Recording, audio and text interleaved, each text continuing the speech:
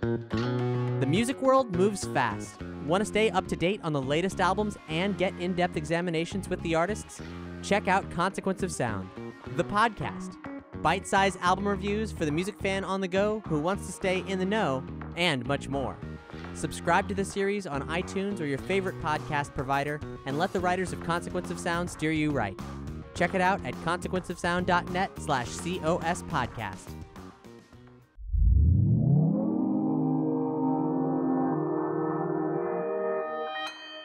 Consequence Podcast Network.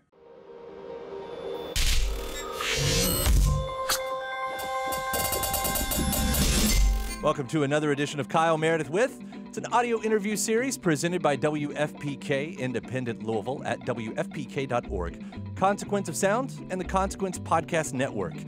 Wherever you're listening from today, I hope you hit the subscribe button, whether you're checking us out on Spotify, on YouTube, iTunes, or wherever you download your favorite podcasts from. We do put out multiple interviews every single week here. I'm Kyle Meredith. My guest for the second time this year, Michael McDonald. This time we're talking about his brand new Christmas record, Season of Peace, the Christmas Collection, which is a sort of a greatest hits of all of his Christmas compilations, though it does have a new song on it too, and that's a collaboration with Jake Shimabukuro. We'll talk about covering the classics and writing his own, as well as painting the artwork for this compilation, and how Christmas to him is a call for peace. One of my favorite fellows to talk to, it's Kyle Meredith with Michael McDonald. Hey, Kyle. So we'll be concentrating this time doing a little bit of the Christmas talk that we didn't get around to last time. Season of Peace, the Christmas Collection. So this is it's sort of the greatest hits plus a new one, right? Right.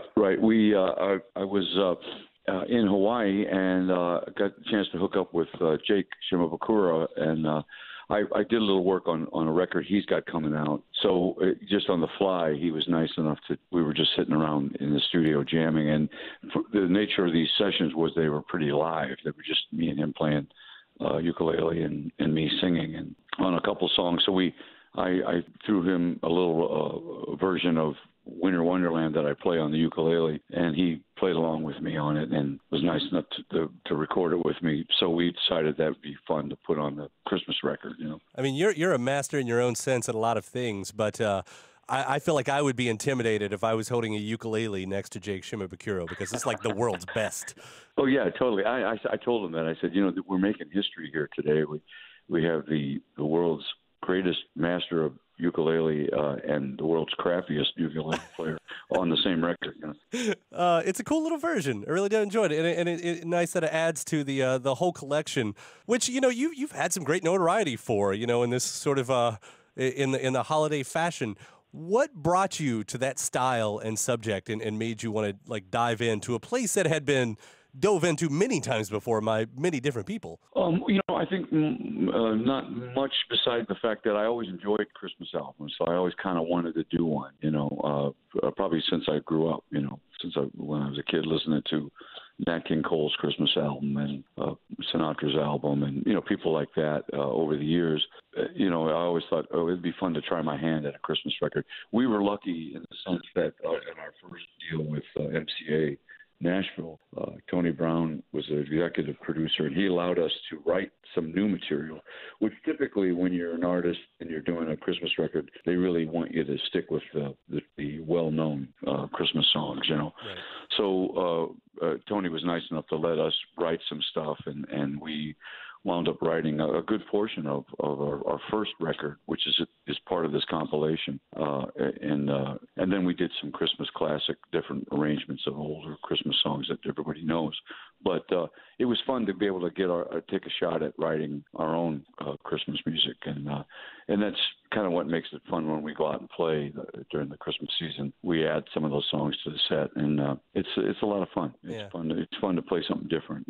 It would seem to me as an artist that maybe that's like the holy grail of what you might strive for, because you can have success through your career and your hits will come and go, but it seems like if you could land a Christmas classic, that's going to stick around forever, your life is made. You just get to sit back on Easy Street from that point. That's right. I've often wished that I had written Rudolph the Red-Nosed Reindeer, believe.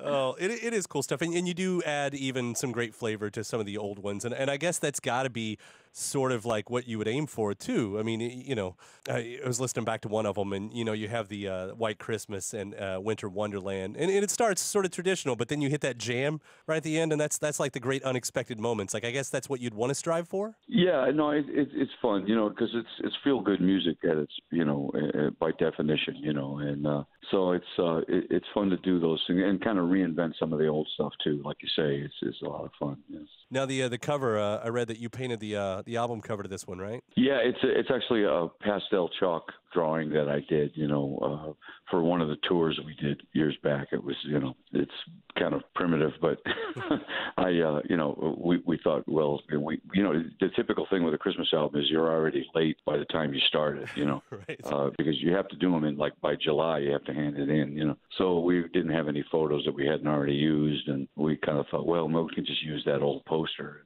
So that's how it became the cover of the album. Yeah. Yeah, it's kind of nice though. It you know, it paints a nice picture metaphorically too, that you know, of the season. But there's something always about Christmas paintings that have sort of a darkness to them, and I'm not sure how that comes out, but it's like there's a tint of it in there, you know. Yeah, yeah. Well, I you know, the message is for me at the holidays is always, you know, let's not forget the word peace, and you know, not and the idea of peace. You know, that's it seems like, you know, everything, you know, has its season, and right now we're entering an era where the word peace you don't hear it banded around that much. You know, these days it seems like you hear the word, the idea of being more aggressive and being, you know, peace seems to be out of fashion at this point, I guess is what I'm saying. And I hate to see that happen, because ultimately what else is there in terms of, you know, whatever we might strive for as a humanity?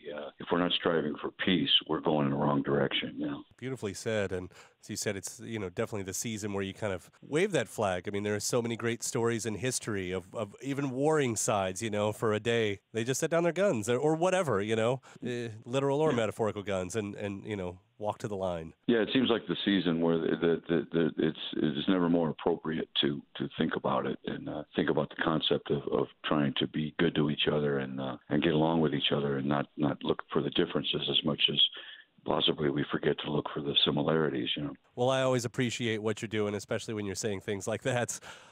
Looking forward to this one, Season of Peace, the Christmas collection.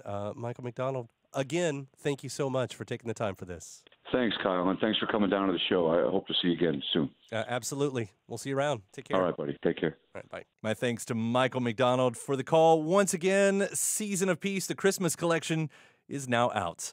If you haven't already, please do hit that subscribe button wherever you're listening from right now, iTunes, Spotify, YouTube. After that, head over to WFPK.org. That's where I do a show every Monday through Thursday from noon to 3 Eastern. You can also find some bonus episodes of this series. You can find me at Twitter at Kyle Meredith, Facebook /Kyle Meredith. That's it for this episode. I'm Kyle Meredith. I'll see you next time.